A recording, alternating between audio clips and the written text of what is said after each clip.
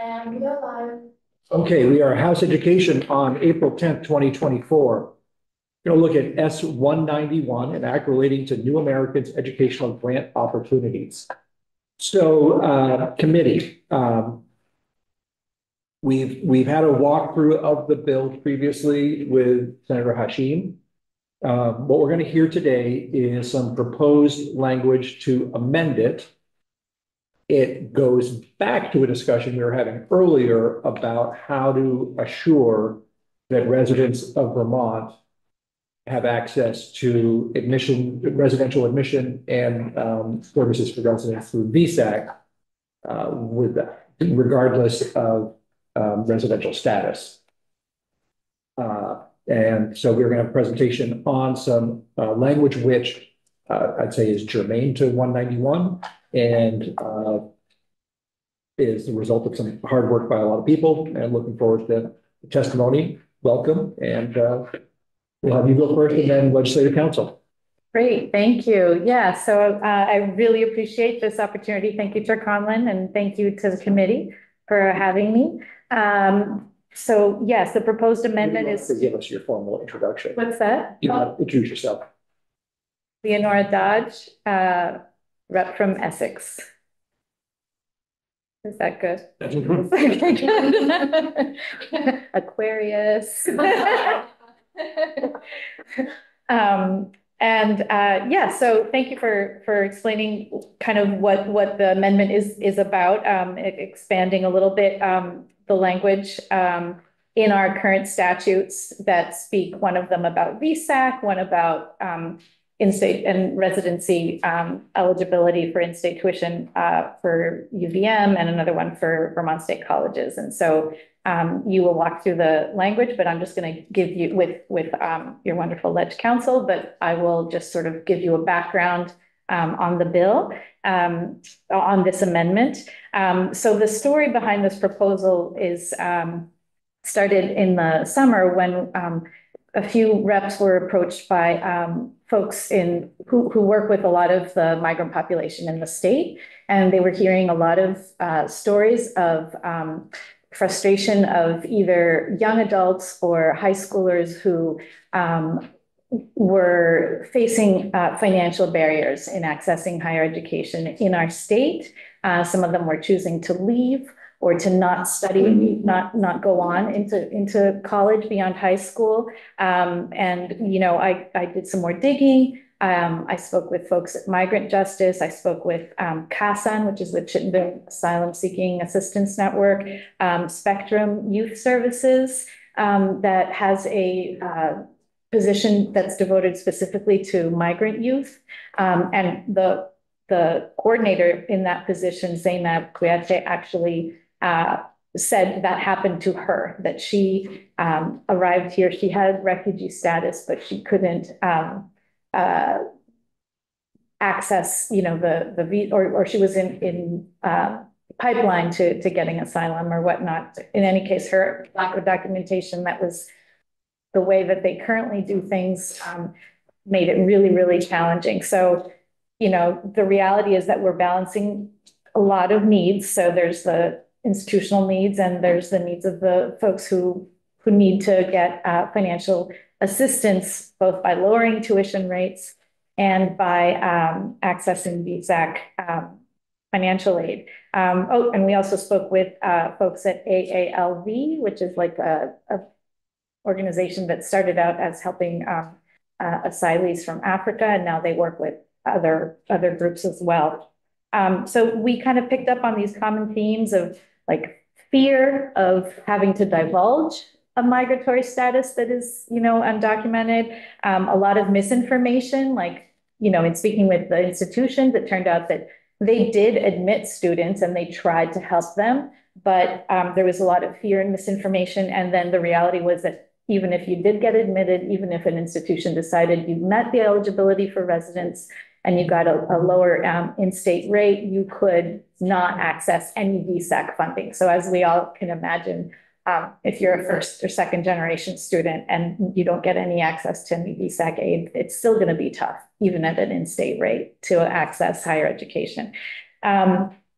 So I'll get to the kind of the overall portrait of why this is important. And I'll just quickly share some data from gathered from the Institute of International Educators, the U.S. Department of Ed, and the U.S. Department of Commerce. Nationally, 1 out of 3 students in higher education are first generation or second generation students. That means they are they are either immigrants themselves or they are the children of immigrants who came to this country. And that figure is growing. This is really important to take into account. Now, those same sources have researched every state's situation. In Vermont, the number of international students is 1,549. We have massive contributions from their presence in higher education. $73.8 million is the calculation based on like all of the fallout and benefit of having them in school.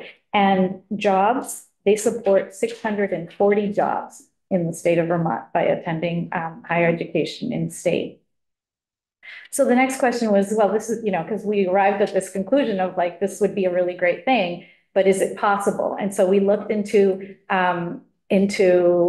what other states were doing and whether we could do it given like the federal landscape and our own state processes.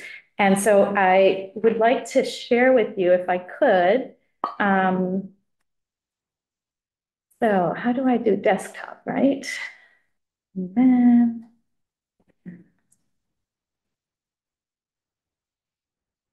so here's a list, oh, there it is, of the states that allow students on the far left, allow students who meet specific requirements, regardless of their immigration status, to pay in-state tuition rates at public post-secondary institutions. And that's what our request is, to adjust our statute to that.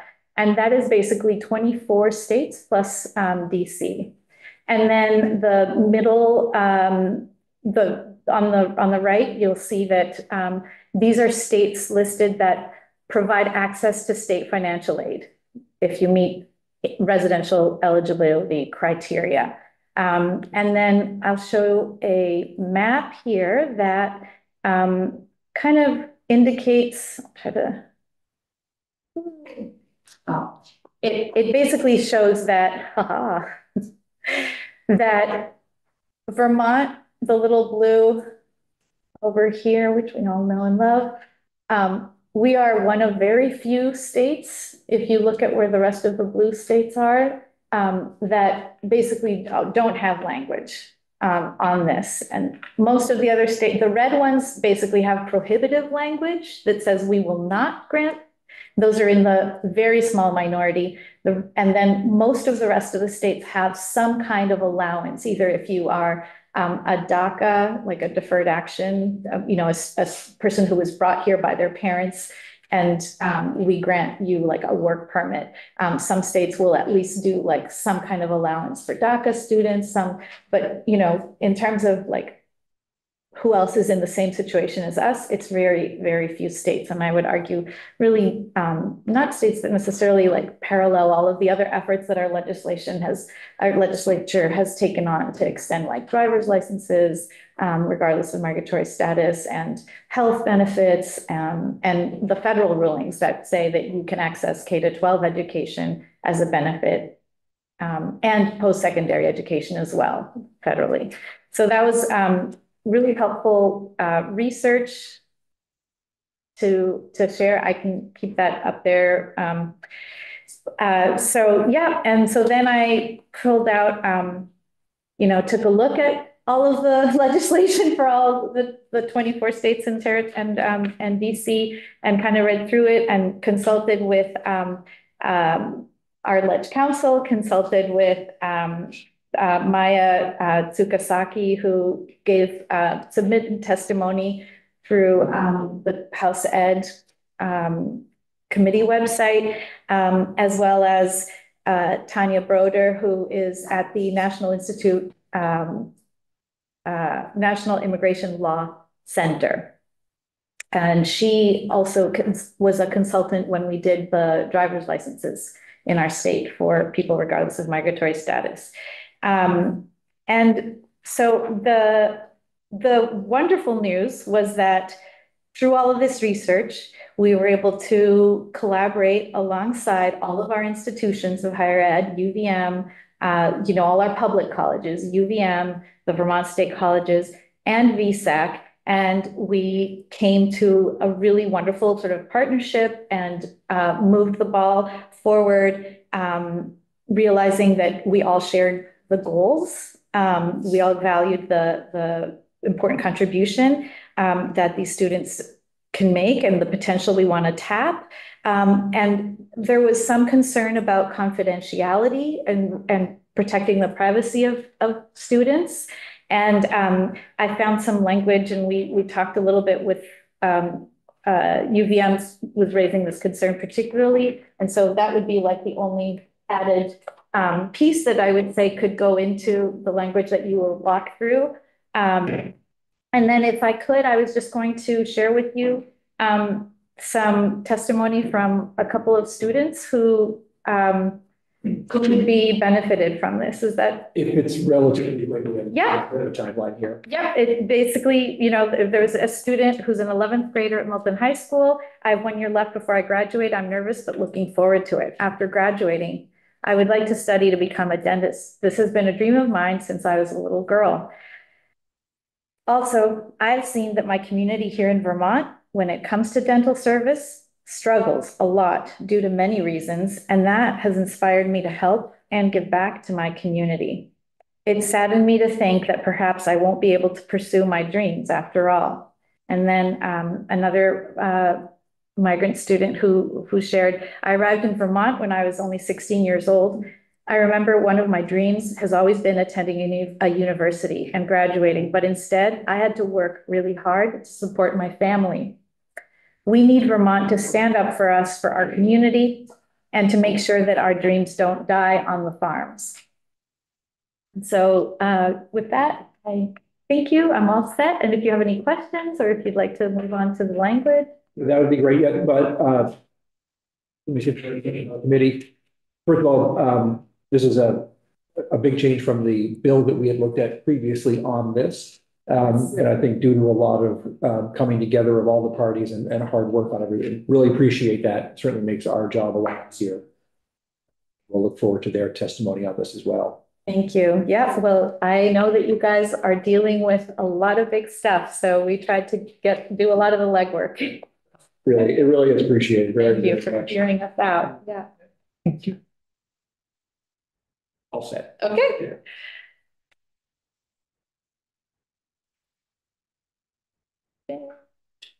Okay. Should I leave the Zoom? Probably.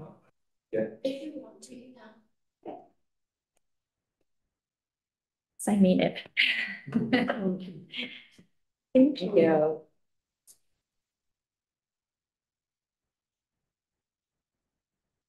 Okay, committee, shall we have Ledge Council run through the original bill one more time? It was relatively quick that from the one that Senator Hashim originally came in with about the New Americans, the New American Educational Grant Opportunities Grant.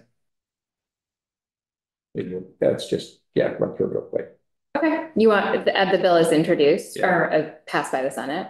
That's passed by the Senate. Okay, sure. Beth St. James, Office of Legislative Counsel. Can you all, I don't think you have it on your webpage. Can you all navigate to that? I don't know how to do that. We do have it. We have it. Oh, you do. We have it. We have the amended bill. Yeah. Which I assume is what passed plus the new language. Yes, and I made some amendments based on our conversation from the initial walkthrough. So let's just go with the one that's on our website. Great. Okay. So we're going to walk through draft 1.1 of a strike all amendment to S191. The first section, section 1, starting on line 8 of page 1, is from the as passed by the Senate version. It is an amendment to the Advancement Grant Program, which is a VSAC program offering grants for non-degree education and training opportunities. You can see that in subsection A there. What this section did is it allowed, so remember there's a 1 year requirement, a 1 year residency requirement to be eligible for this grant, along with other eligibility requirements. So what this section says is if you meet certain immigration statuses, you cannot be ineligible if you haven't been here for a year, based solely on that fact, right? You'd still have to meet all the other eligibility requirements, but they can't use the residency requirement against you if you meet certain immigration statuses. And the bill is passed by the Senate, referred to a whole separate piece of law where you would have to go and then find those immigration statuses. So I've just plunked them right in here. So you don't have to go look for them. So it's refugee, humanitarian parolee, and then a special immigrant visa pursuant to the Afghan Allies Protection Act of 2009. Any questions on that? Okay. Where are we? I'm sorry, I think I might have the wrong. I mean, I have the bill, but. We're in section 1. Yep. Page 2. Yeah. Line 1. Okay. Thank you. Yep. We're going to move right to section 2, which is the incentive grant eligibility. And I don't know why I didn't make the same conforming amendments here, but I didn't. This is a piece of session law. This was also passed by the Senate. This is a piece of session law making the same amendment for eligibility purposes to the incentive grant program, which is another VSAC grant program. Advancement grant is non-degree, incentive grant is a degree that you would be working towards. Same residency requirement of 1 year.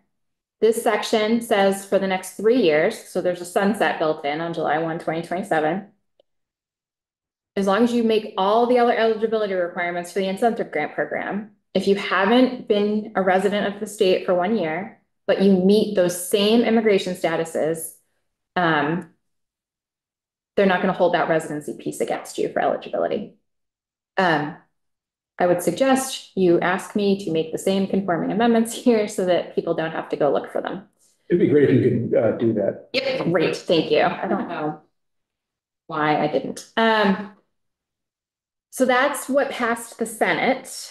I believe that's everything. The way I've organized this amendment, if you scroll back up to page 1, line 7, is I've organized the amendment by the institution involved. So this is all VSAC related language that we're walking through right now. We just walked through the only 2 sections to come over from the Senate with some, I would say kind of more technical related amendments. Section 3 is also related to VSAC, but new to the bill. So section 3 says, we're adding a brand new section to the VSAC chapter, notwithstanding any provision of law to the contrary. I'm on the very bottom of page 2. A resident who is otherwise eligible for a state-funded financial aid program administered by VSAC, and we're on page 3, shall not be ineligible solely on the basis of such resident's immigration status under federal law.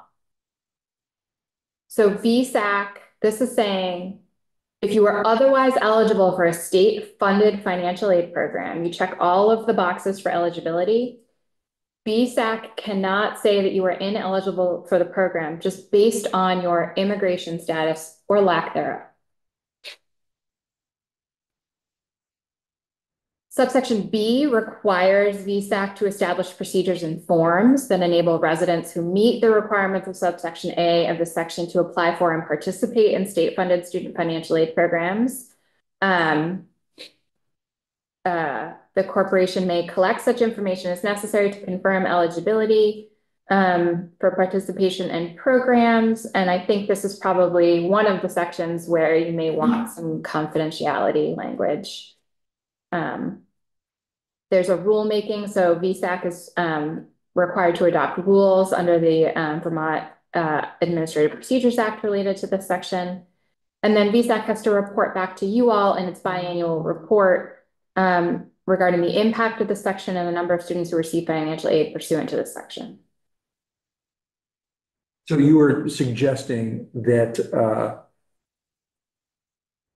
the VSAC or that under the collecting information that we might want to add words in there to. I think that's a recommendation that that I think Rep. Dodge spoke to. You're gonna see it in all of the Okay. subsequent sections. But I think that's a recommendation that may be coming from some witnesses. We're on section 4 now, page 3. We've moved to a different reader assistance heading. So now we're going to be looking at laws that apply to the Vermont State Colleges Corporation. So there's kind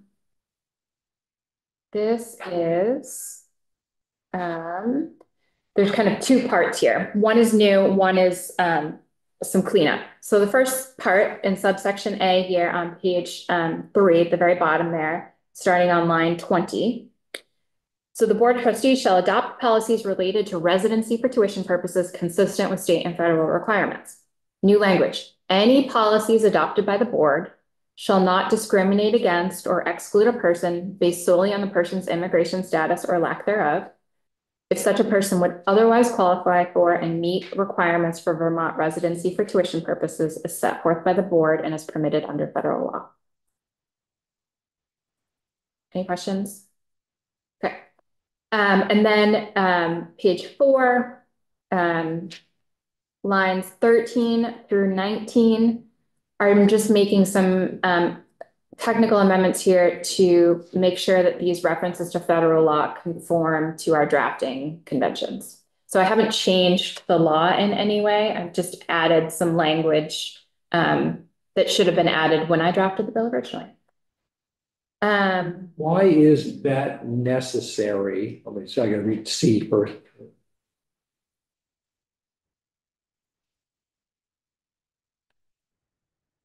Why is, I guess I'm a little unclear as to why 13 through 19 is necessary, because we speak to it. Oh, above is about the Whole spread, it's a whole step. So it's the same language. Yeah. It's the same language throughout. It should all match now. But you don't have to search for it now. It's one-stop shopping no matter where you're going. Okay, that's it for the State Colleges Corporation. Now we're going to move to page 5 to UVM. So very similar concept, although slightly different in the way that the statutes are formatted. So the state colleges language already requires the state colleges to adopt policies related to residency for tuition purposes. I'm actually going to ask you to back up what I was thinking about. So under the state colleges, determination of residency for tuition purposes, it's just repeating in 13 through 19 that for those specific categories, residency begins sooner than it could begin sooner, other different than what it would be for regular. If you do not fit one of those immigration statuses. Yes. Yep. And that's current law. That's all. Subsection C is all current law. Okay. The underlying language is the only new language. Okay. And that is just drafting convention for the federal law citation. All right. Thank you. Yep. So page 5, UVM. There, the law for UVM, so determination of residency for tuition purposes, it doesn't already require UVM to adopt policies related to residency for tuition purposes. So I added that language here. So current law says enrollment at an institution for higher learning or presence within the state for the purpose of attending an institution of higher learning should not by itself constitute residence for in-state tuition purposes or for the purpose of eligibility for assistance from VSAC. The Board of Trustees of UVM shall adopt policies related to residency for tuition purposes consistent with state and federal requirements. And then same language, any policies adopted by the Board of Trustees shall not discriminate against or exclude a person based solely on the person's immigration status or lack thereof, if such person would otherwise qualify for and meet requirements for Vermont residency for tuition purposes as set forth by the board and as permitted under federal law. And then the effective dates, the advancement grants and the incentive grant sections would take effect on July 1, 2024. And then the newer language would take effect on July 1, 2025. And that is a holdover from the original effective date of the standalone bill when it was introduced. I don't know if that's still the desire. Correct. I guess I have a question, probably for Representative Dodge, and that would be the basic concern that was brought up under the previous version of this in the bill was essentially, on the website application process, it asks for a social security number. How does this solve that? Right, so currently so our statutes don't tell any of our universities, it certainly doesn't speak in UVM's statute. There's no mention of what the residency requirement really is, except for you can't have come here to study. Yeah. So you came here for your freshman year, that doesn't count as 1 year of residency. And so it only tells you what doesn't qualify. It doesn't mention migratory status. And so that's why like the blue states on that map of our country, we fall under that category. And so if your question is why do we need legislation? No, my question is, to the bottom, it seemed to me the bottom line of the previous bill was essentially, even though UVM and the state colleges say we don't care about immigration status and you don't need to put a social security number down, the problem was that it still had an application process that asked for one, and that was putting people off. And I'm just wondering how this solves that very specific issue. If I'm wrong, and that was a specific issue. Yeah, I mean, the reason to adopt the language is to signal to the colleges, regardless of administration changes or, admissions, like internal discussions about what we want to do, like this enshrines the right of migrant students in our state for publicly funded, for our publicly funded institutions. And the removing of the social security number or whatnot, like those, we're not telling you how, or the statute isn't telling the institutions how they're going to carry out this non-discriminatory approach. It's, so that's why we're not speaking to like, you can't ask for a social, or you can't, but we will try to add the language that says, essentially, like any student information obtained in the implementation of this section is confidential. And so that, whatever they do collect, if it were to allow somebody to research, students, there would be no way to identify who did have a social. I mean, there are many reasons why people don't have a social anyhow. So that in and of itself wouldn't necessarily be the challenge. But yeah, like there's both the process of applying if you don't have a social, you kind of would hit a wall in a lot of the application admissions procedures. And so I think this whole process has brought about like this awareness of, even if the institutions have thought, well, we want to do this, and I think we are doing this, are we not? In the field, right? In the real world, students had no way of knowing that they could even apply. And so having it in statute means that, the universities can put it on their websites, right? Just as like, if you look at UVM's website, their eligibility criteria for in-state tuition is spelled out way more than it is in our statutes. And so now it would go on their websites and they would be legally allowed to do so under federal law, because now we have state language that defends that right. Thank you very much.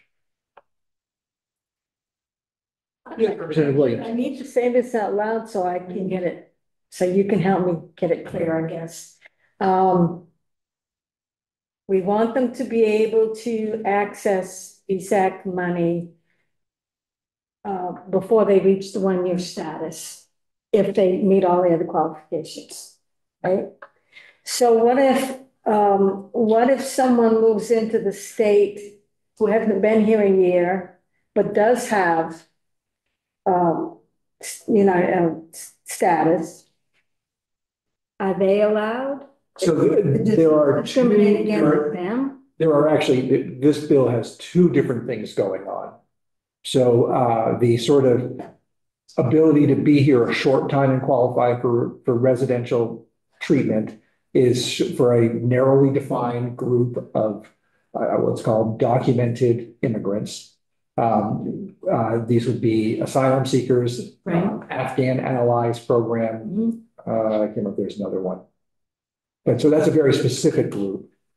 And then there is also language in here that says, if you lived here, if you meet the same residency requirements that anybody has to meet to get in-state tuition, and you're not in one of those special categories, but that you qualify for residency just like anybody else, regardless of your immigration status.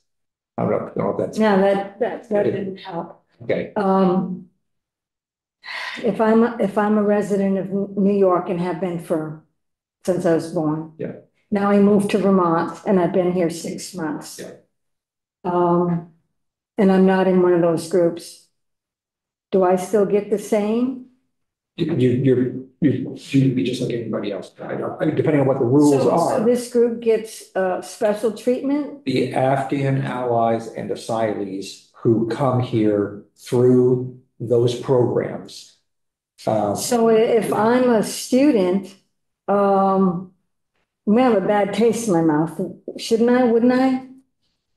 I mean, I think we have passed legislation previously that, not we here, but within the House, that offer some of those residential benefits to folks who come here as, there's the Afghan Ally program, these are folks who helped the US effort in Afghanistan. They're brought here through a federal program.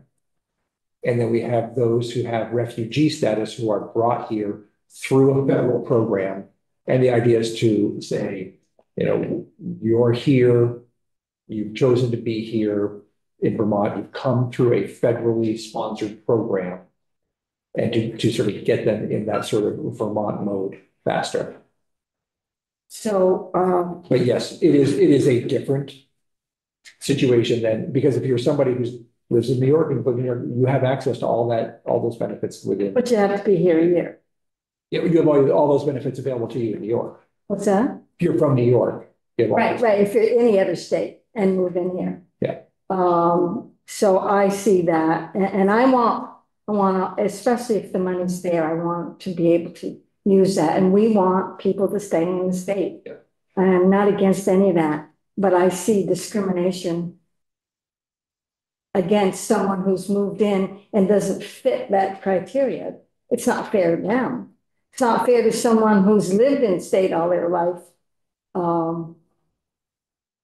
Any differently, the money is being taken away for a special group.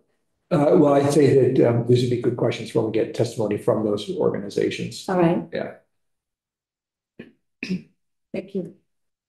Yeah, question? Yeah, go ahead. Can I just add, Yeah. I think Sure. that, I'd love to have you. yeah, so, we also make an exception to that residency, that 1-year residency for our armed forces Mhm. folks, right, who get moved around, and so they, I think that you, like, there's a pattern in terms of federal rules and what each state does, but essentially, we're trying to recognize serious hardship and sacrifice that, like, contributes to our kind of national goals, right? And so what's reasonable to expect, like, if you are somebody who was an ally of the country, right, in a war-torn region, and you, like an Afghan, and you're brought in and you're kind of told, right, where to go. A lot of refugees are told where they'll be settled.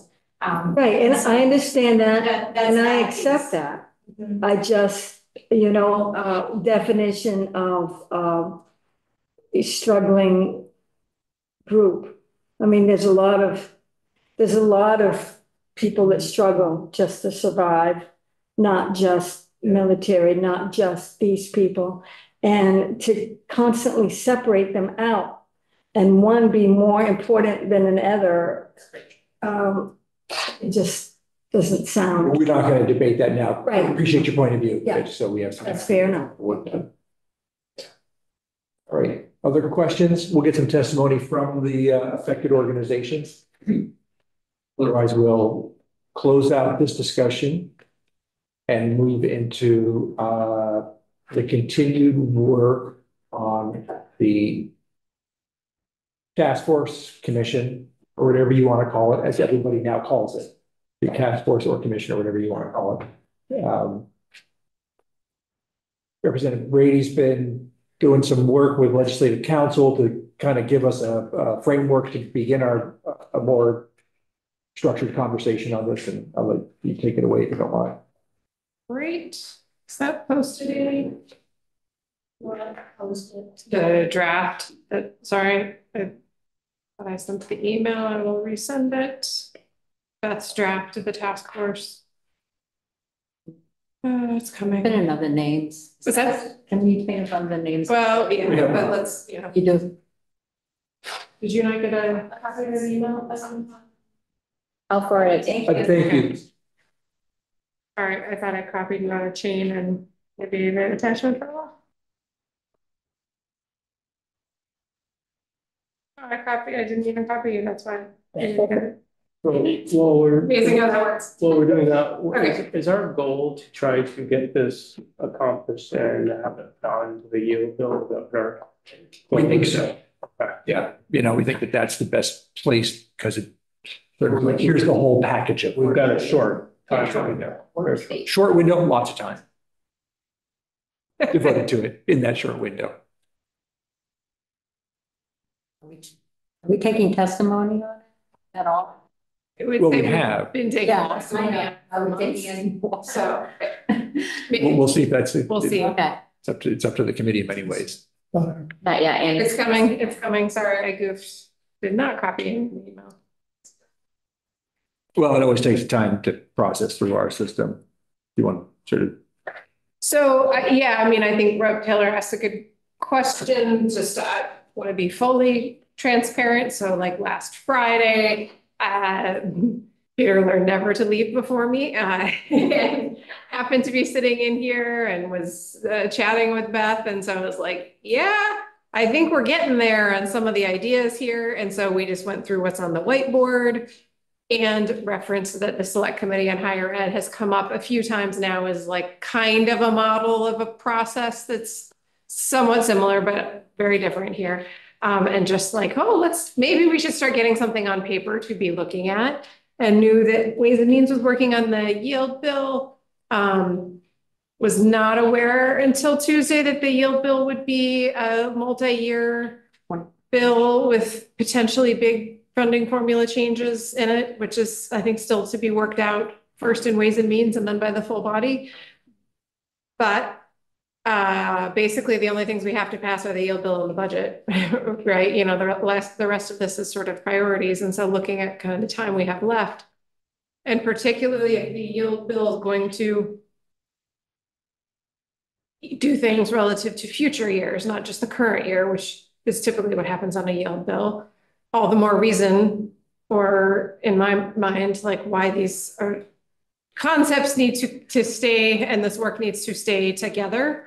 In fact, perhaps even rejigger the sequence of events a bit by the time the yield bill actually gets out of here. And that what I have heard, but again, please, like, this isn't me telling anyone, this is checking my understanding, is from a lot of people, lead with the policy, money is the means, not the system. Like it's, of course we have to pay for schools and taxes will go on and it's clearly a complex system, but if we're thinking about or wanting to see if this is sort of a moment of transformation, I'm not sure that a formula change really does that. It might do it in parts, it might have levers designed to do that, but I think especially in that first joint hearing we had with a lot of people from the education field came in. I can't remember the date exactly, but repeatedly I think kept hearing like, yeah, the education sort of policy and system figured out, and then how do you fund it? Has been my kind of operating assumption, knowing though that it's hard to completely separate the two. And we're doing this all in real time where the funding formula just keeps on going and property taxes are what they are. So like we're not in a vacuum here. It's up, but one more clarifying question. Yes, please. So Fire away. with the, whatever we're gonna call this, Yeah. we're gonna try to get this finished so it could possibly get on the Yale bill. Yep. Our goal. Are we going to also still consider short-term things that we could possibly put on with a different bill? For this exception? I think that for us to discuss. Yeah, I'm not sure what we have left that's available. I think some of the things that you might be thinking of that are maybe are already in the yield bill. That as to be, some of that short-term like budget language and. I'll think that I skimmed through it. Yeah, I think that there is some 2025 and 2026 items, quick hit, perhaps not, hugely impactful, but they're there. I'm worried about the excess spending piece. No, that's for then. I think that's. Are we not? That's not on 2025. Are we, but we're doing walkthroughs also, right? So that we can look at it. That's what I was. Yeah, I think that they have got a ways to, we'll find out their status, but yeah, we'll. And will we have enough time like to go through that walkthrough so that we're actually part of the conversation if we feel that changes need to be made from an education policy perspective before it hits the floor? I'm just trying to get a hold of process within a few days, but I feel really weird, like working on an amendment and not doing a walkthrough of the bill the amendment is being tagged onto, especially if it has to do with education. Yeah. So just wondering if I could throw that out there as a concern. Yeah. Okay. And I mean, yeah, thanks for the concern. yeah. And I'll get some clarification on the process. But Why can't we just do 2020? In the yield bill, ask Ways and Means. Well, I'm just asking, like, you're saying 25, 26, right? I have read the bill. I don't understand in detail a lot of it. I think the sort of concepts, and I see that there is some of the stuff we've heard a lot about in terms of 25, like cloud tax to pay for universal meals. So there's going to be an adjustment to the income sensitivity relative to everything else that's happening within the property taxes. And then there's some stuff for 26. I'm way on my league here, folks. So if you're counting on my interpretation of the bill, I would find at least one other person to talk to about it later today. But some of the things that we heard even at the end of our joint testimony last week, like ballot language, and clearly this excess spending thing has been in and out of the system. I don't fully understand it. I don't understand entirely how it's going to interact with. There's a lot in flux right now in terms of the implementation of 127. And so there's it's something I need to get my head around.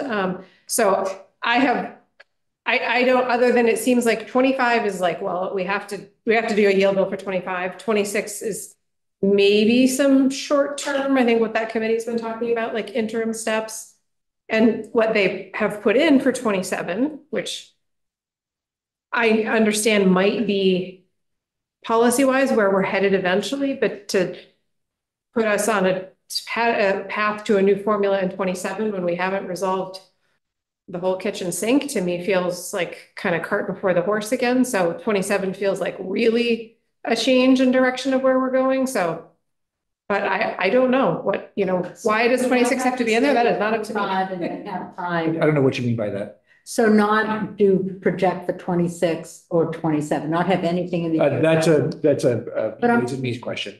But do you understand the rationale behind it? I think I would say there has been, great sort of crying out to say, let's signal that we are taking on some of these, let's take 27 aside, but that we are just saying that we are taking some steps. I think the other 26 reality is that calendar wise. That's what I'm wondering. Schools, they're like Right. our budgeting. So if we don't do anything before we leave this year, it's really kind of too late. Yeah. For that makes 26, sense. because they have to start. That makes sense.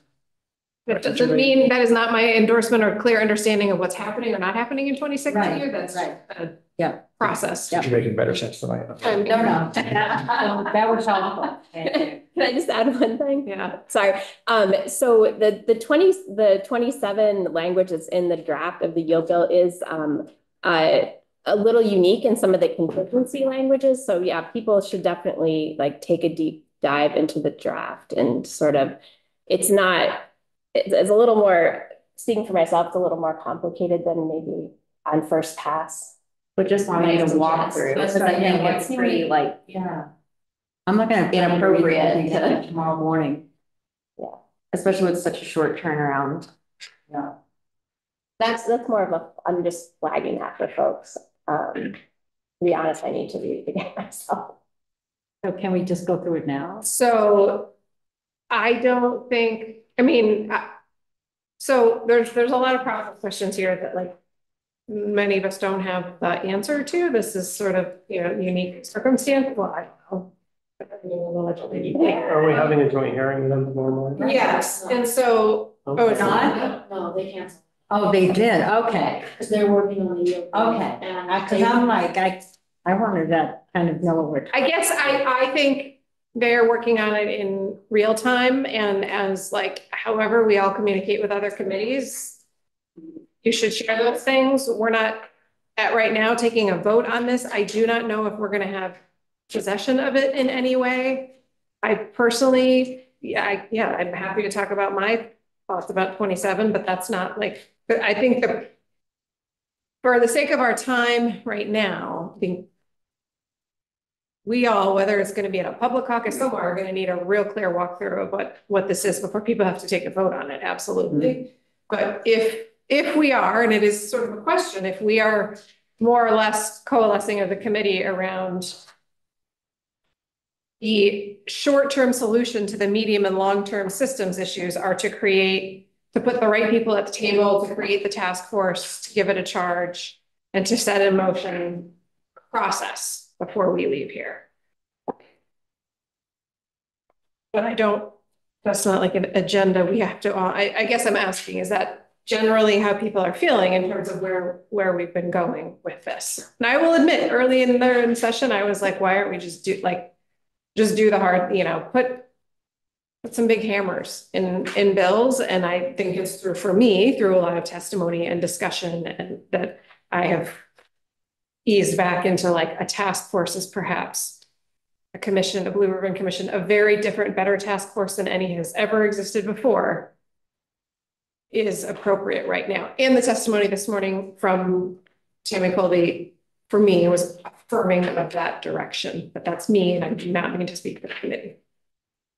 I just thought we had to like respond. I was just saying, do we have to respond tomorrow morning at the meeting to say that as a committee, we don't support this? But if we have time, if we have time.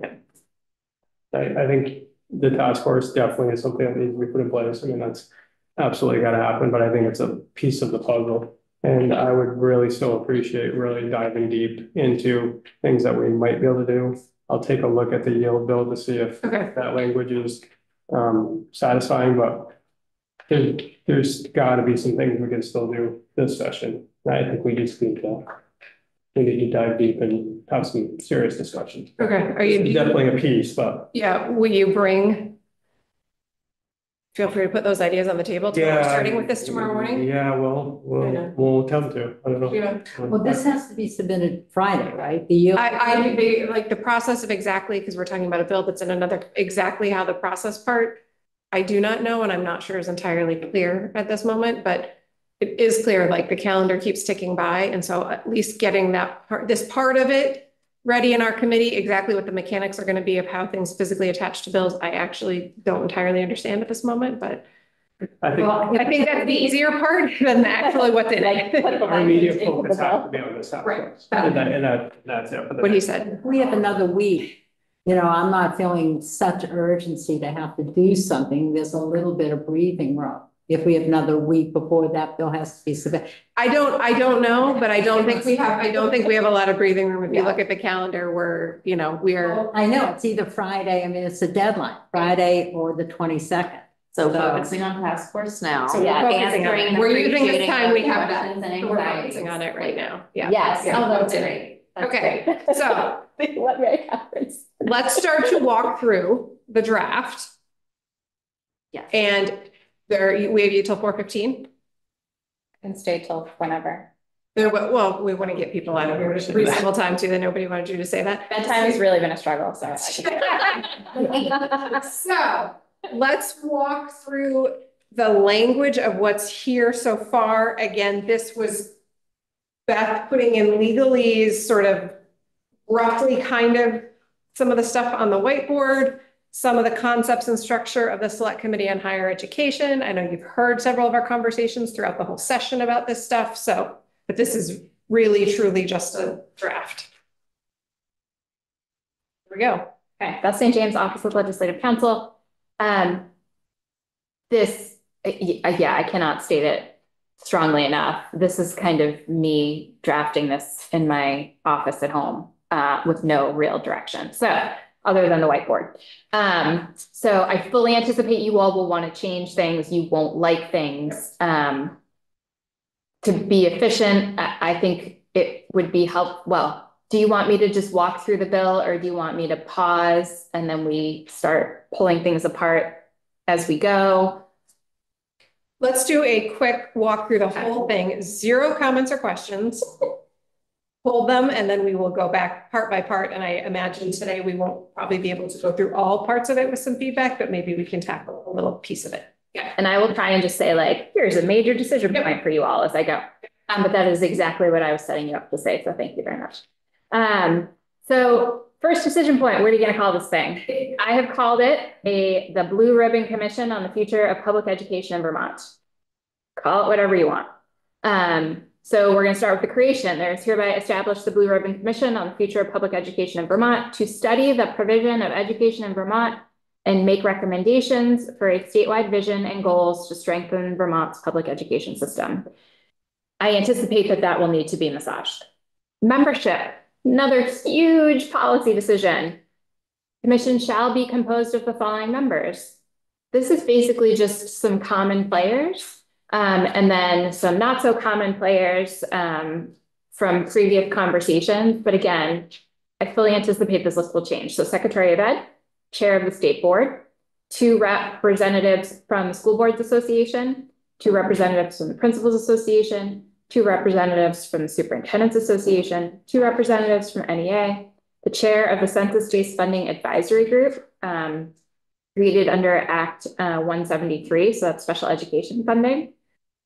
A faculty member from the University of Vermont's Educational Leadership and Policy Studies Program, and then the Executive Director of the Vermont Rural Education Collaborative. That's what I got so far. The highlighting, I probably should have taken it out before I sent it to Annie. This language is based on the higher ed select committee, thank you, from a few years ago. On or before, and that was a little different because there were actual institutions that could take part of and ownership and leadership over that group. We don't have that in the public education system other than AOE and the State Board, right? So there's the whole commission, and then the commission is going to be guided by a steering group. So on or before June 29th, 2024, and I just took that date right out of the draft, the way that the Higher Ed Select Committee was set up. We're going to have to monkey with the effective dates and figure out what's a realistic date there. So policy decision. The Speaker of the House and the President Pro Tem shall jointly appoint 3 members of the commission, and the governor shall appoint 2 members of the commission to serve as members of a steering group. So they're already members of the commission, so it's almost like a subcommittee. The steering group shall provide leadership to the commission and shall work with a consultant to analyze the issues, challenges, and opportunities facing Vermont's public education system, as well as create a formal action plan to drive change and innovation in the public education system. The steering group may form 1 or more subcommittees of the commission to address key topics in greater depth. And then this language, I think, is kind of a no-brainer, but it was in the select committee's language, so I added it here. The commission shall seek input from and collaborate with key stakeholders as directed by the steering group. So duties of the commission, this is basically taken right off the whiteboard. So again, lots of policy decisions here. So the commission shall study the provision of public education in Vermont and make recommendations for statewide vision and goals to strengthen Vermont's public education system. Commission shall develop recommendations for the statewide vision by engaging in the following. So the first directive is that the commission shall conduct not fewer than 10 public hearings statewide to inform its work and shall provide opportunities for remote participation during each public hearing. Each public hearing shall be held in a different geographic region of the state, with each different geographic region represented at least once. We've got more than 10 counties. We can't say there has to be a meeting per county. So if you have another way to signify the different geographic regions of the state, that'd be great, because that's a really nebulous term. So I would think about that. And the commission's work, I will just point out, is taking place over a couple calendar years. So 10 may be a low number over that period of time. So just thinking about that. Commission shall explore and evaluate potential changes that should be implemented in Vermont in order to improve educational outcomes and increase opportunities for all students. In exploring these potential changes, the commission shall consider the following topics. Governance, so I've kind of split it up into chunks, just like we did for the school construction bill, only there aren't as many here. So the first chunk is governance, resources, and administration. So the commission shall study and make recommendations regarding education governance at the state level, including whether the role of the agency of education shall be one of compliance monitor, one of service provider, or a combination of both roles. Recommendations under this subdivision have to include, at a minimum, whether changes need to be made to the structure of AOE, including whether it better serves the education vision of the state as an agency or a department. What roles, functions, or decisions should be a function of local control, and what roles, functions, or decisions should be a function of control at the state level. The utilization of career and technical education in the larger public education system, and what are the staffing needs of AOE, both in terms of quantity and quality. So we're going to move to the next chunk, which is physical size and footprint of the system. The commission shall study and make recommendations regarding how the unique geographical and socioeconomic needs of different communities should factor into the provision of education in Vermont. Recommendations under the subdivision shall include, again, at a minimum, the following: an analysis of the current number and location of school districts and SUs, and whether additional consolidation of either system is needed to achieve Vermont's vision for education, provided that if there is a recommendation for any amount of consolidation, the recommendation shall include a recommended implementation plan. An analysis of the current public tuition program and whether, and if so, what changes are necessary to meet Vermont's vision for education, including the impact and consequences of public funds going to independent schools and other private institutions. The role of, so that's the second chunk. Third chunk, the role of public schools. The commission shall study and make recommendations regarding the role of public schools should play in both the provision of education and the social and emotional well-being of students. Recommendations under this subdivision shall include at a minimum the following: how public education in Vermont should be delivered, whether Vermont's vision for public education shall include the provision of wraparound supports and co-location of services, and what the consequences are for the commission's recommendations regarding the role of public schools, including what the role of public schools mean for staffing, funding, and any other affected system. Fourth chunk here is the Ed Fund.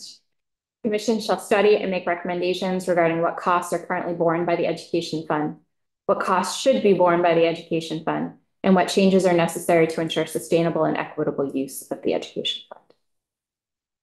And then the last chunk for consideration is just that catch-all, anything else. Reports. Commission shall prepare and submit to the General Assembly the following written reports. A formal action plan. I think it should probably be a work plan. It was a work plan. I changed it to formal action plan. I think it should go back to a work plan. So they have to figure out what they're doing and report back to you all what that plan is, right? Let's hold them accountable. On or before September 15th of this year. A report continuing policy decision. A report containing its preliminary findings and recommendations on January 15th of next year. and a report containing its final findings and recommendations on December 1 of next year. So you would get the whole kit and caboodle for the 26th session. Assistance. I'm on page 6 now. The Agency of Education shall contract with an independent consultant to provide technical and legal assistance to the commission for the work required under this section. For the purposes of scheduling meetings and providing admin assistance, they'll have the assistance of AOE. Meetings. The Secretary of Ed is going to call, you need someone to call the first meeting to order. It's going to be the Secretary of Education on or before July 15th of this year. And then this language is taken directly from the Higher Ed Select Committee. The Speaker of the House and the President Pro Tem shall jointly select a commission chair. A majority constitutes a quorum, and then the commission ceases to exist on December 31st, 2025. Again, that's really a policy decision. Per diem, normal per diem. And then I added an appropriation to cover both per diem and the consultant, but I have no idea how much that would cost. So that would be a question for JFO. And then the act would take, this section would take effect on July 1, 2024, or depending on how quickly you want to set things in motion, maybe even passage. My recommendation, but I genuinely am asking for feedback, is that we actually start by diving into, before we get bogged down with the who's on it, that we sort of start at the bottom of page 2, the duties, and then these kind of buckets of the charge. And then those help inform who is and is not on it. But we try to steer away from who is and isn't on it until we're clear about what it's doing. There's only one section I would have something to say about who's on it. And that's because it says that 3 members from the Speaker of the House and the other, they should say not on the same party. So when they have, yeah, and those aren't, so right now, there are no legislators on this. They're just picking people within the commission to be in the steering group. So we could talk about whether legislators should be on it. yeah, because if So right now, they're not even picking from legislators. they're just picking 3. Right. But we're not gonna go there now. We're gonna But go do these, right? My suggestion in terms of just our discussion is to start today is that we start going through what are the duties and essentially the charge of what this commission's doing. We try to stay in that lane before, and maybe it won't be possible to separate them, but before we get back into who's on it. Could I start at a higher level? Yeah, or the very, very beginning. Well, could I? Yeah. I'm just wondering, like in the creation, Yeah. and then there's this on page 2, we talk about where is it? The duties. Oh, well, I guess we are going to talk duties of the commission. There's nothing in either of these that talk about efficient operation. Sure. And I think that should be something that's a focal point of what we're looking for. Should we start at E? Yeah, even in the, either that or even in the creation above, Or do you want to go to the very, very beginning? the future of public education in Vermont, to study the provision of education in Vermont and make recommendations for a statewide vision. I mean, I even think there should be something in there about The efficiency and provision of public education. yeah, just the efficient Quality. operation. I mean, that's, in my opinion, that's like a big thing that we need to be looking at is not only the vision and where we want to head with things, but the most efficient way to operate education in Vermont. I would say to efficient operation and cost effective. But Janet just said quality, which I agree with, because we don't want to sound like jerks, just being like efficiency, money, who cares about? Yeah, the no, kids? I mean, absolutely. Efficient. I think, there's a sustainable. I mean, most of these are subjective, right? Like what's cost effective to you versus me, sustainable, all of those. But I also think a little bit about what, there's a word that came up this morning from Tammy Colby. The 3. It'll come to me, sorry. I lost it. We could add the 10 section. maybe. Yeah, I guess I'm hoping we could really focus on like the meat of what's in it and what they're doing before we get bogged down. Like the intent is really, like, I think the part that makes us feel better, but like, we need to really get clear on what it is they're doing. Representative Brown? Well, they keep coming up with costs. It really has to be cost that's sustainable. Exactly, yeah, that's why And it's somewhere in here, that's what it should say. sustainable, yeah. They come up with a plan that's cost sustainable. Sustainable, I know the other thing that was coming to mind that is just that like the system needs stability, you know, like teachers and kids are doing great stuff every day, but like just the system. So stability, sustainability, we can have a whole bunch of S's. Yeah, the system for sustainability and stability and sustainability.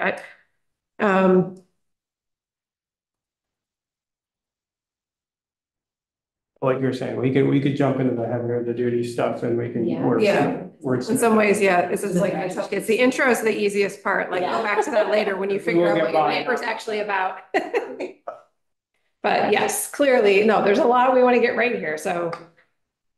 That could be like homework. Let's, Go home and keep think track about of things. I guess I'm confused because like on page 4, like line 10, Can we go in order then? Because we're, it's jumping ahead pretty far. it's just talking about the vision, you know, so whether additional consolidation or either need to achieve the Vermont vision, but I thought the select committee was figuring out what the vision is, so. That's what, right in A, make recommendations for a statewide vision and goals. Like that's that's what the whole committee was going to do.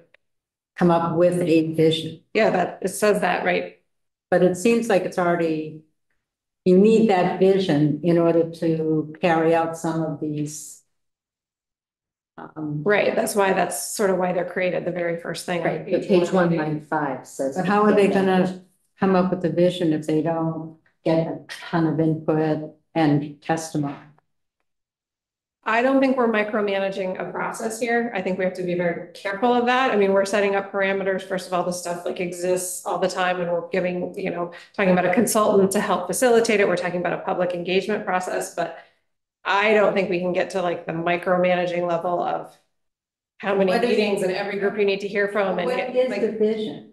I mean, that's their charge. That's their charge. But it also asks them to, you know, are they just going to have one meeting and come up with a vision? Well, it says 10 public. Conduct no fewer than 10 meetings. Right, but then it goes on to say, 10. I mean, maybe we need to get tighter here about how they're the vision, but I guess to me it reads like that's the very beginning because that's sort of where they have to start. But why they're being created is to create a vision. Right? Yeah. But just the people sitting around without getting any input from anybody? They are. I think we like you saying, because you jumped to I and we were not even on number 1 under E. So we will get there, but. Okay, so it says the commission shall develop recommendations for statewide vision engaging in the following, but then it continues on to talk about, you know, about what the vision is. So are they going to develop a vision and then the vision needs to include all of these things. They have to make sure that. But how do they get to a vision? They're the people who work in this field every day. Really? That's why it's who we're putting on it. Yeah, that's the discussion. But don't you see that's an echo chamber? I mean, we're not getting any new ideas in here about what the vision. I think we can come back to who's on it. I guess I'm not sure we aren't getting any new ideas, and I think there are like some ideas that are pretty widely held and important. Like I don't think a direct democracy like every Vermonter together comes up with a vision is a viable process here. In fact, I'd say it's like we're struggling because we have so much local control over school budgets and schools right now, and we're trying to sort of elevate a group in a direction. And so Is this going to literally survey every Vermonter? No, I mean, I just think that this process, without having a vision, is a good process. So are you saying you want us to set the vision right now? No, I don't, I think the process is I think coming that's, up with a vision. can I ask you to just table that thought Okay, for like 15 minutes and see if things start to resolve a little? okay, because it sounds like already it's just like the same old, maybe moving some things Yeah. around. It's by us specifying that you want them to have a vision statement before they hear anybody. And that's what you're saying. Right, And that's the way it's worded in this. right. Because we could come up with a vision, but then we're gonna go out back to each one of our towns when we come back. That vision won't be the same. Right. So And that's what that's- I'm trying to say. And that's sort of what you're setting this commission up for, if you look at the way it's written, because it's saying, plan your vision, then hold 10 meetings around the state and listen to input, and then come back and give us your report, which could be totally different from what the vision was in the beginning. And somehow, how do we tell them that we want them to do this study to come up with a better plan for overall education? And at the end of the process, we want a vision statement that says how we'll get there. Right? Yes. I think this is That's where the like order mission and operated. vision Yes. processes drive me bonkers because I think we all get lost in the like So we're I think in some ways maybe arguing over some of the same things about like big moving forward. And so I'm a little less hung up on exactly. I don't, and just because something's in an order in the bill, I don't think that necessarily this language means that's exactly the order in which it's going to happen. Like all of this is an organic back and forth. It's not like they won't go to the bottom of page 2 till they've gotten through the top of page 1. but you're telling the committee specifically by this that they need to come up with a vision statement. And the question is, how do you tell them that they don't have to come up with it before they have their meetings and gather information? All right, I'm sorry, can I? Yeah, please help. This needs work. Yep. I believe the way this is written is that the end product is the vision. Right. Yes. Right. So we have to. There's nothing in here that says, sit down, create a vision in your first meeting, and then take testimony on whether everyone likes your vision. But then it references vision in here, in So the wording could be a little Yes, clearer. because they are working towards the vision.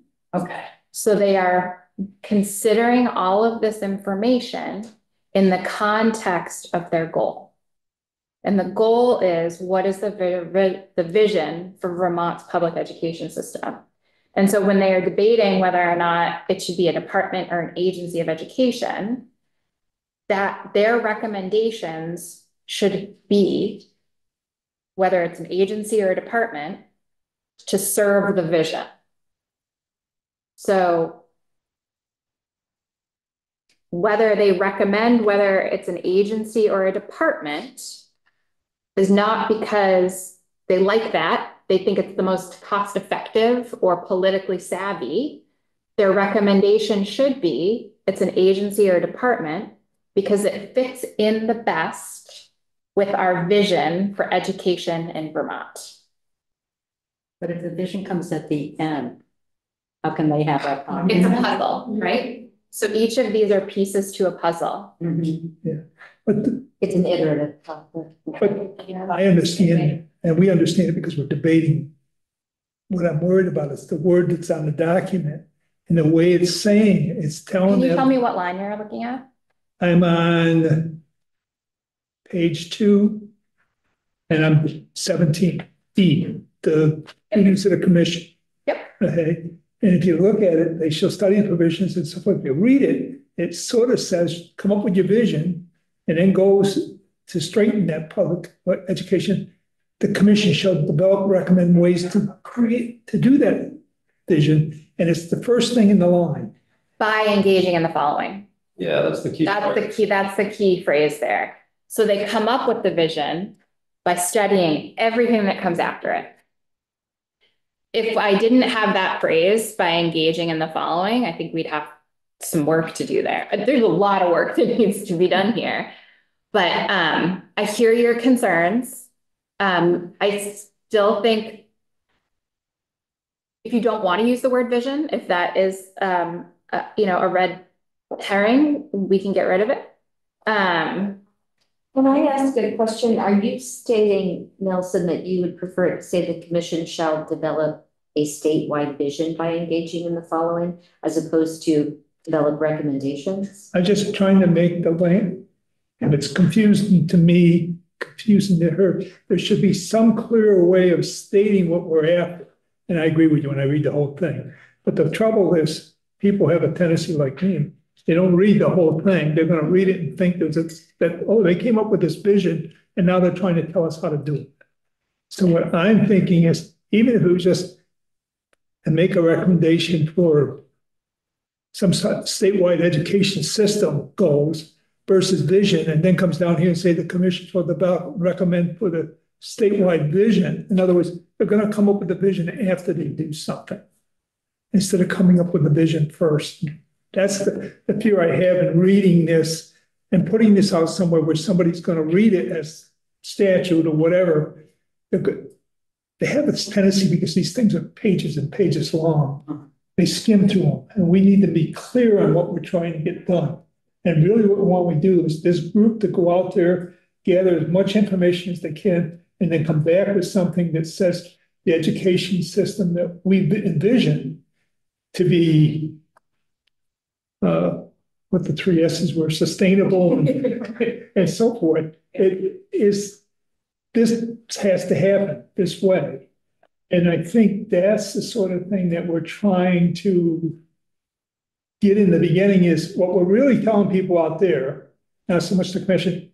We're going to see to it that somebody does a study that comes back and provides the best information we can to come up with this vision that will be cost effective, sustainable, and so on, because that's what they want to hear. The people out there at the moment say it costs too much, isn't sustainable, and they're doing all the opposite of what we want them to do. Reword it.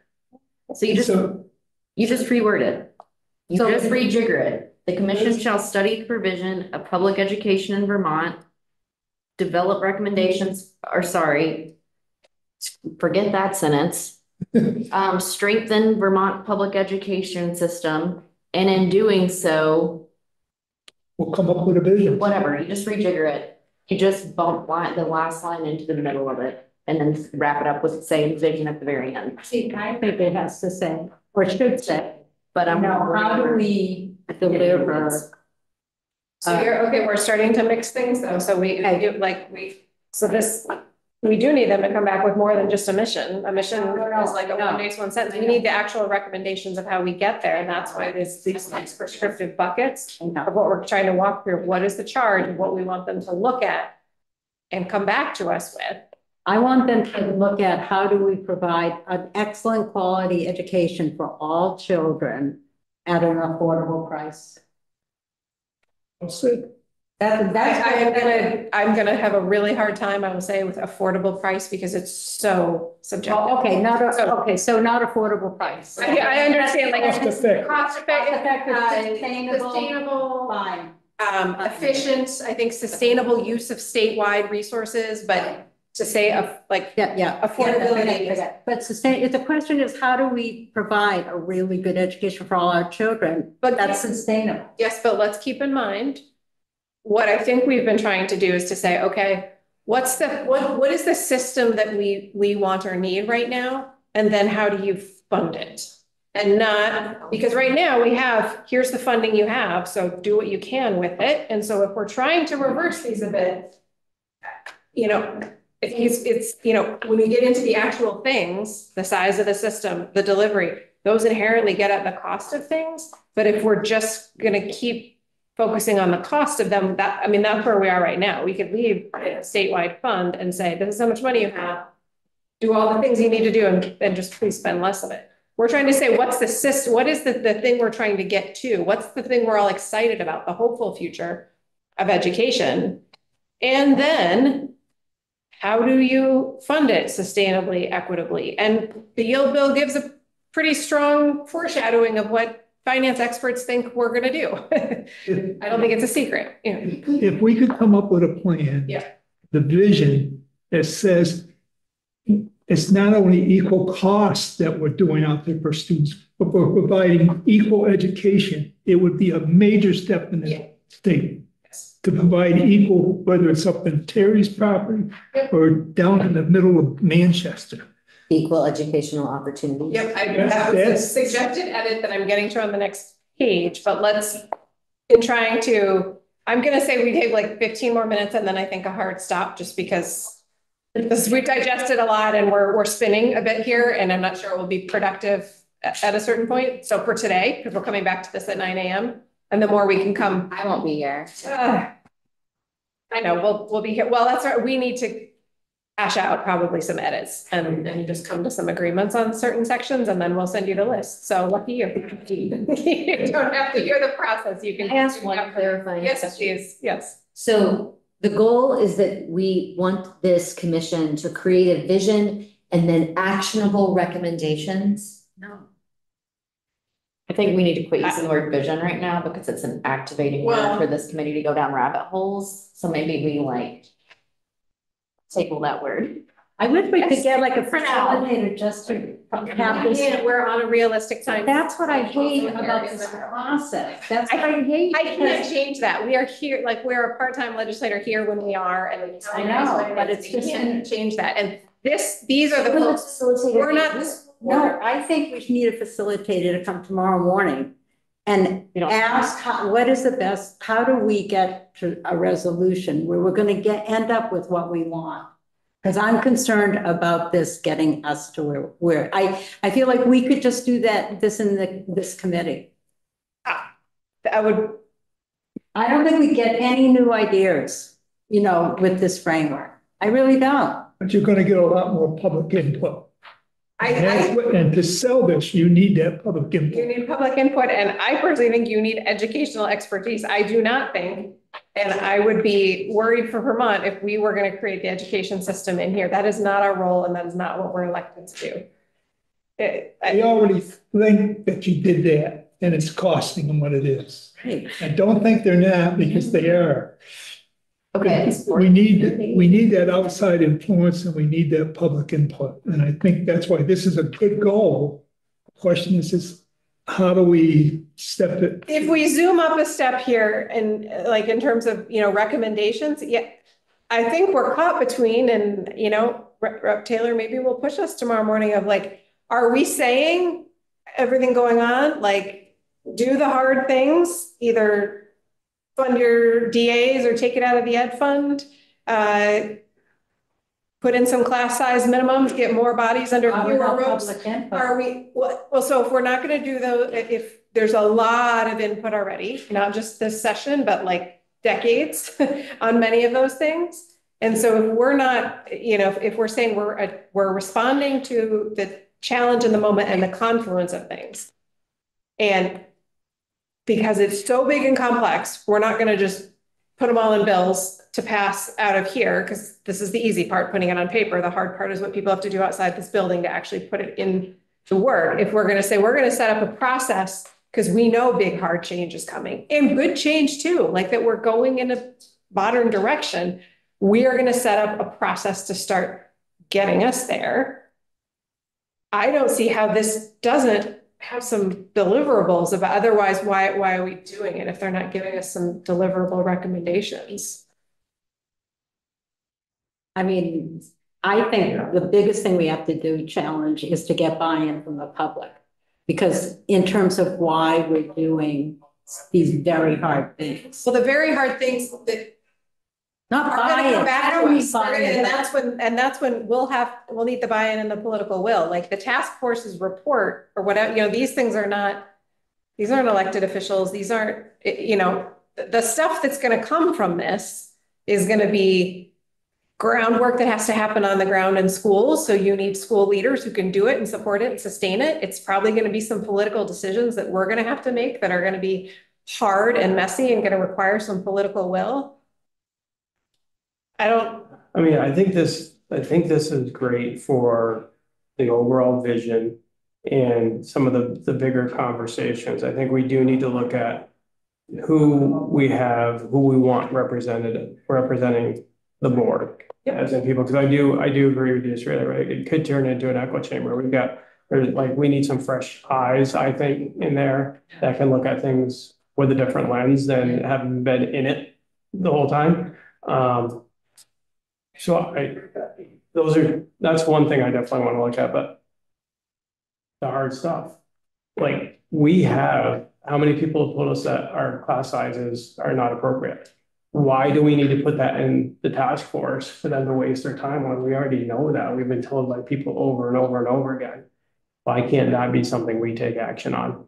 Leave it out of the task force. There's an absolute place for this task force to look at the overall system as a whole and figure out how we're gonna go.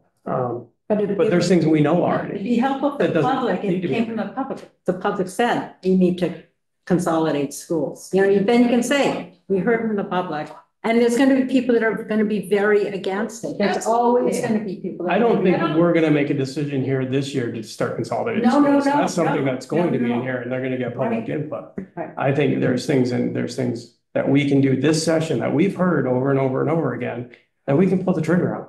Yeah. And we should, instead of giving it to a task force and waiting on it. And we already know what the solution should be. Consolidation is not one of them. That has to be for them to look at in the bigger picture. We know that it's got to happen, but how to effectively do it in a state like Vermont with the rural system that we have is the question. So,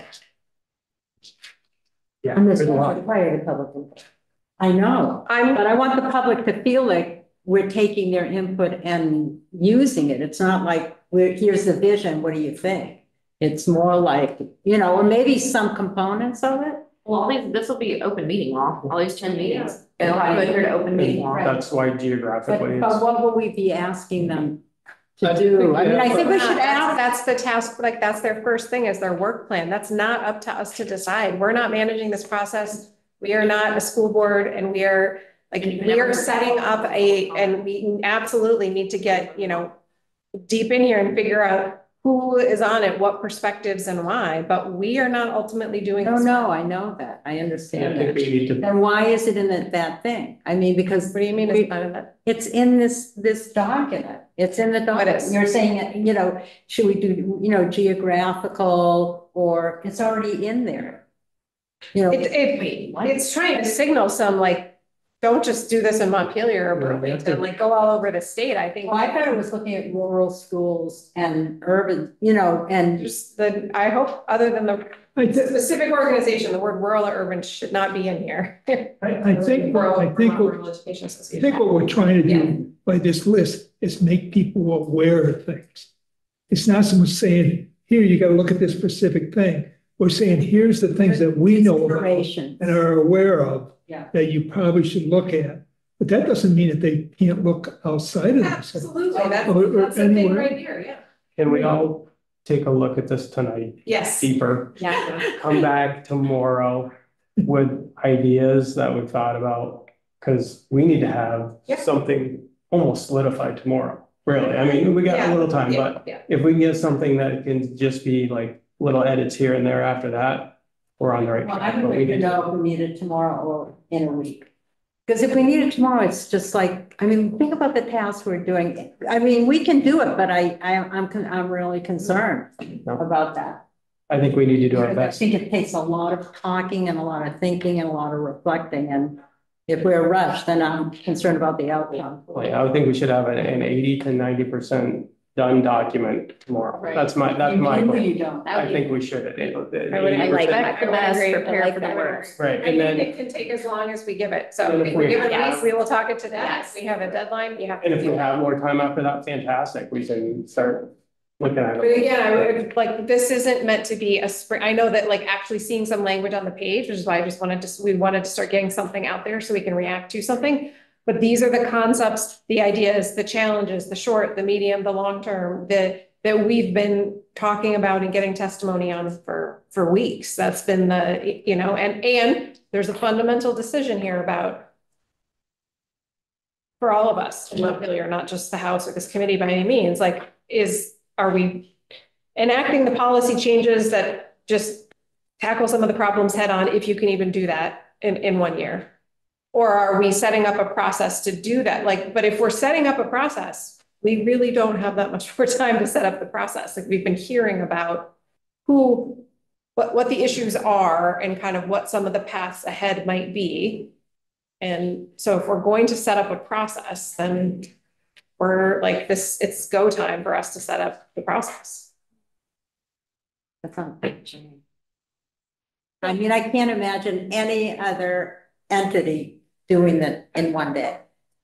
I mean, maybe you can, I mean, but I just feel like. I guess I just don't think we're doing it in one day by any stretch of the imagination. Like that's been up there for a week and that was after, you know, weeks of like, I don't know, my notes, my one page, my document of notes of every single person who's come in to talk about the system is like 18 pages of notes right now that goes back to February. So and these big concepts like even consolidation, we were talking about last session when we were talking about school construction. Rhode Island came in talking about the new and fewer that came from a tagline that was used by Mario or whatever his name is from Rhode Island last year. So these are not new concepts.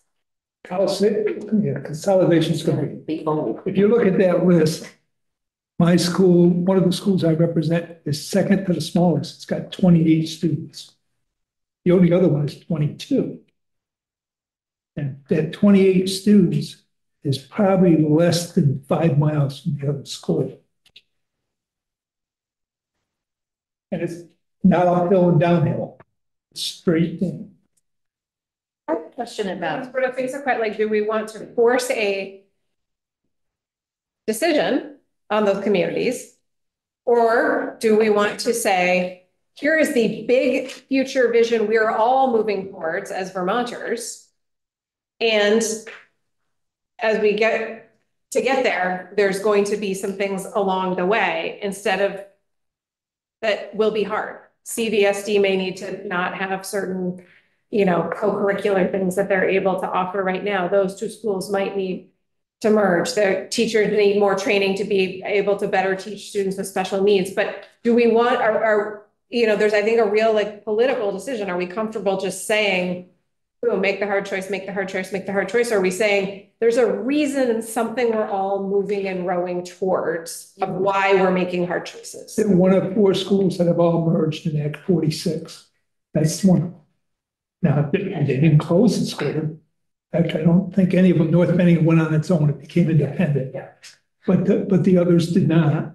I know they talked about it, but they didn't go through that hassle of doing it. This school might do that, but I know that, you know, it's a mountain school. It's what it is.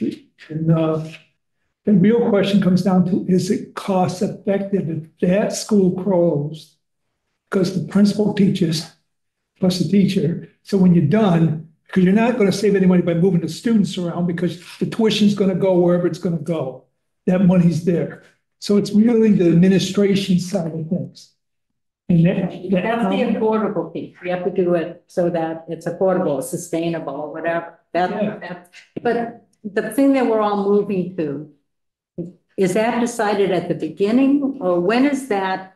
What is that you're talking about? I know that's what this group's doing. Okay. And that's the job. This group is like charting the vision in the future and some of the pit stops along the way, the, you know, roadside stops along the way to get there. And probably some of those roadside stops are going to come back to us in the form of bills that for whoever's here might be really hard. But not all of them. It's not, I don't think all of this happens for legislative action by any means. We may still be here in our seats talking about this bill, possibly. You know, I mean, live and die there in this country. Yes, go away, get a yes, fresh mind, come back. Close us out. I'm just going to be realistic about my time. Oh yeah, thank you. Ways and Means has me booked for almost the entire day tomorrow. Including right up until the end of the day. I'm only available until 4:30 tomorrow. So, and then they have me booked from all afternoon on Friday. And I suspect I will be getting an invite for Friday morning as well. If you have language changes, it would be helpful that there is a point person or two who either schedules a time to meet with me to talk through them, or I get them in writing. And if you are interested in pursuing an amendment, an individual amendment to the yield bill, please send me an email or come and talk to me individually.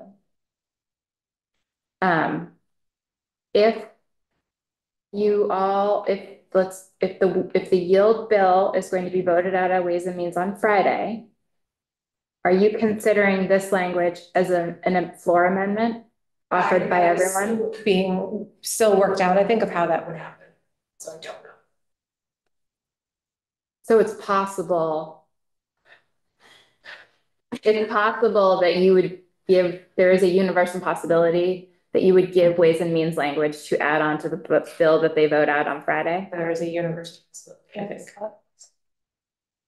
I don't know procedurally exactly how that happens. Okay. And there's no other option? Well, hold on, just like, Chris, are you comfortable if you and I become the like keepers of the edits and the changes and not that we have to agree on everything, but like the process here? Mhm.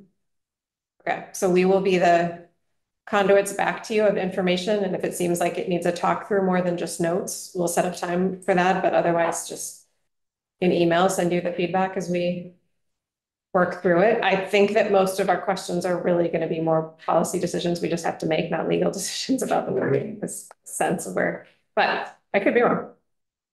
I will do my best to pop in if I know you were talking about this, and I am not in Ways and Means. And Annie can text us all if like some opportunity. Annie's doing a phenomenal job stalking the Ways and Means agenda and booking me anytime they have something else on their agenda. So she's really looking out for you all. So Beth, do we officially have you back anytime on Thursday or Friday, or are we just like looking for our openings? So you officially had me a couple times Friday morning. Oh, okay. Tomorrow, I have accepted an invite from Annie based on Ways and Means agenda right now. But I also have an invite from them from 9 to noon tomorrow that has not been edited. And those changes are happening kind of in an instant. So tomorrow's a maybe, Friday's a definitely. Okay. Because you are the attorney architect of the yield bill. Is that right? No. Okay. I am I do not do the yield bill. The tax attorney, Carol Keaton does, but there is a education spending and finance straddles both portfolios. And there is some ed policy in there. Do they have that out this week? Is that why there's a big push? What's the timeline for that? I don't know. With that. But the timeline for them to have this yield bill out, it seems like they've got a really big push on it right now. I don't know. Well, if it was a normal yield bill, they may not, but because it's a 24-page yield bill with lots of changes in it, I'm sure it'll spark lots of stuff over in the Senate that we probably wouldn't normally have. I mean, I think the reality is we're already late. Like in a normal year, the budget, budget, bill would have moved. But we still don't have, we have less hard budget info than ever before. So they've been waiting for that for a good reason. Then there's a whole process thing, approach, the floor, the Senate, Congress committee, like there's a long way for this to go in about a month. I get it. You got a long way to go and a short time to get there. Yep. Okay, tomorrow when you start like singing it, that point needs to be that's when you cut it off tomorrow. That's the okay, stop. That point has been. They get out the banjo. Musical cues and it's eat. Okay. Yeah. I just keep reading. It's like an award ceremony where they like shoot rockets. You're done. We're building the car. All right, we're